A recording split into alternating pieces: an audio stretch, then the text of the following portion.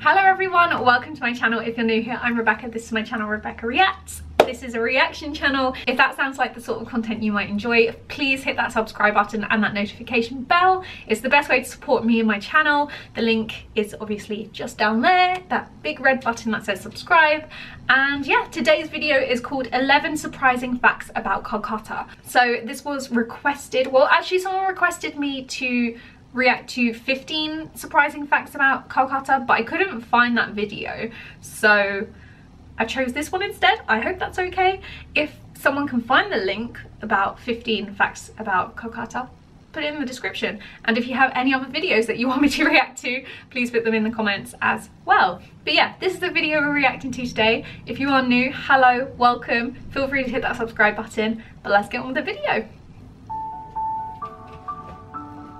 In all of history, there have been cities, peoples, and cultures with notable past and stories. But today on FTD Facts, we are diving into a city that has a lot of beauty, history, and even changes. And today we are talking about the city and people of Kolkata. A city filled with a vast architecture located in West Bengal, India. Welcome to FTD Facts, everybody, where we teach the world about cultures, people, and places from all around the world. What's up, guys? My name's Dave Wapple, the man that's joining you on this journey to understanding more about Kolkata. But I can't really take all the credit alone because here on FTD Facts, we take a lot of recommendations from you guys. And it's because of users like Surya Sen, Kazi Kamal Nasir, Sushamita Paul, and man, people like Surya Bada Malik wouldn't even stop asking us to talk about this city. Now, as per usual, always got a question of the day, and I want to know from all of you guys out there in the real world, I want to know, what is your favorite South Asian animal? Me?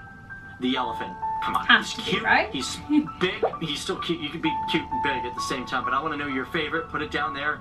Let's get started with the video. So, Kolkata. Well, firstly, let's talk about its population because, well, the people of Kolkata have helped make it become a megacity. As a matter of fact, it's listed as the 7th megacity in the entire world, and as of 2011, it has 4,496,694 people, with a megacity comprising of 185,000 square kilometers. And that means there's about 24,000 people per square kilometer. That's a packed city. And because of that, it makes it the second largest city in India next to New Delhi, which I have a feeling we'll do a video on that shortly too. And speaking of population, with everyone there being a huge fan of football and cricket, the Salt Lake Stadium, which seats about 67,000 people. It was downsized in 2015, but at one point it fit 120,000 people, making it the second largest stadium on the planet. God, I don't want to know how much a hot dog costs there. But with football being huge there, and yes, I'm talking about soccer if you're across the pond, the Kolkata Football League is one of the oldest leagues on the planet, and it is still even going today.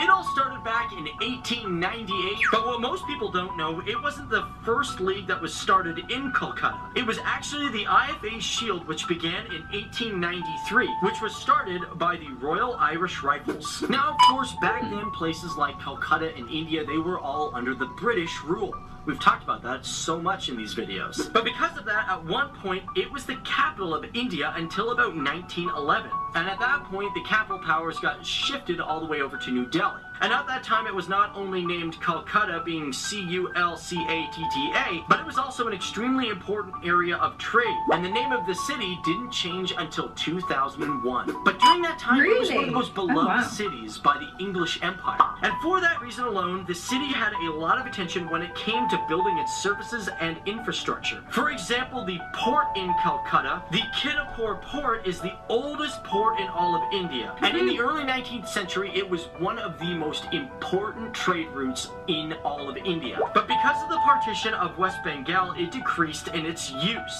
But as of the beginning of the millennium, the traffic has consistently grown, creating a lot of new opportunities for people. Now, the one thing I like about Kolkata is the people there are really down for knowledge and literature. And how do I know this? It's because the Kolkata Book Fair is the largest book fair in all of India. And by attendance, it is the most popular book fair in the entire world. Because every year they get over 2 million people attending. But the great thing about the book fair is it's aimed more for the general public instead of distributors. Now this might be due to the fact that the National Library of India is located in Kolkata. This library is so beautiful, sitting on its 30-acre land, and it is also the oldest library in the country. Now the Kolkata Public Library was established in 1836, but it didn't take long for the Imperial Library itself to be built, which was in 1891. Now one of the most fascinating things about Kolkata is, although it has a great metro system and a taxi service, people still use rickshaws to get around. As a matter of fact, it is the only city in India that still uses them, and I guess it's just because it's traditional. Now one thing that the people of Kolkata are really proud about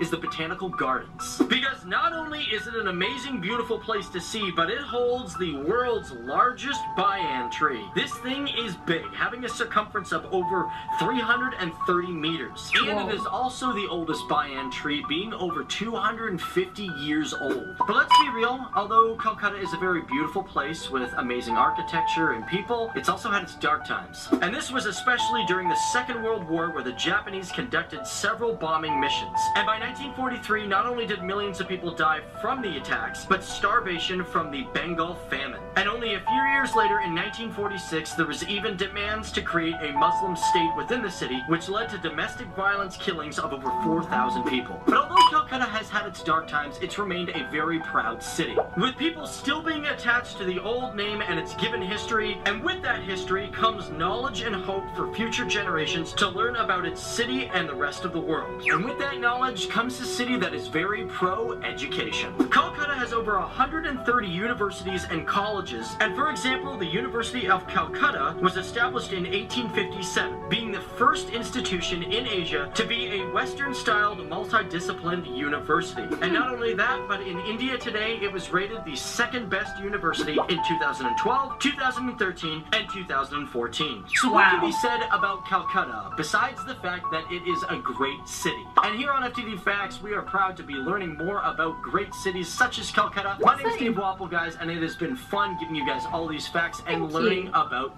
Kolkata. I lost my words there, but whatever. Don't forget to let us know what videos you guys want to see in the near future. And to let you guys know, at the end of this video, there's going to be a link for our new video called The Speakeasy, which is a new series which we are trying to bring to FTD Facts. So we want your opinion on it. Go check it out. But as for Calcutta, it's a city that's had its ups and downs. A city that is filled with great people, proud people, who want the best for themselves and the close ones around them. From opportunities to peace and prosperity and entertainment, this is the city and story of Calcutta, which may no longer be the capital of the country, but is the capital to many people's hearts.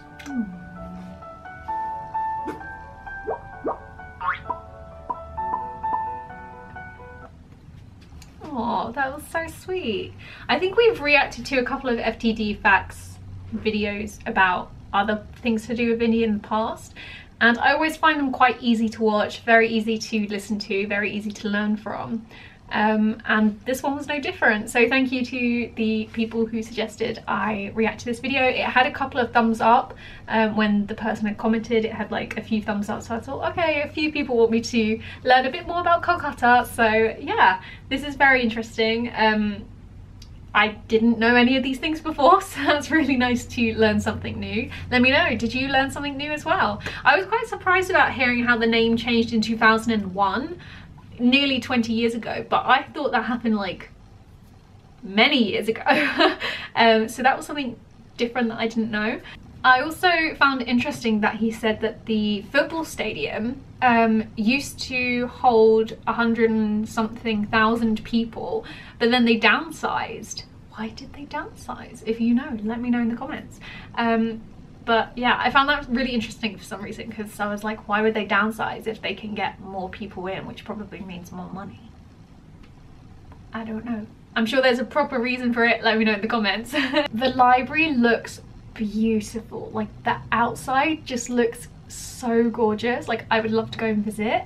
I love a good library. Who doesn't? And I reacted to the West Bengal tourism video, which showed a bookshop, and people were commenting like, oh yeah, there's like this massive book fair that happens in Kolkata. And so yeah, they mentioned that in this video, which was nice to learn about, and thank you to you if you commented it in the other video that I reacted to recently. Yeah, this was just a really nice video to watch. I learned a lot. Let me know if you learned something new in the comments. And thank you for watching. Thank you to my producer level patrons, and if you want to become a patron yourself, the link is always in the description below. If you want to support me financially, you don't have to. Honestly, the best way to support me is just by hitting that subscribe button. It's the free way to support me, but the option is there if you want to become a patron. Pledges start from £1 and go all the way up to £10 as a producer. So yeah, it's all up to you. Also, my social media links are linked in the description as well if you want to follow me on Twitter and Instagram as well. But thank you so much for watching. I hope you have enjoyed this video. Please do give it a thumbs up if you have. Feel free to hit that subscribe button if you are new, and I will see you very soon for a new video. Bye everyone!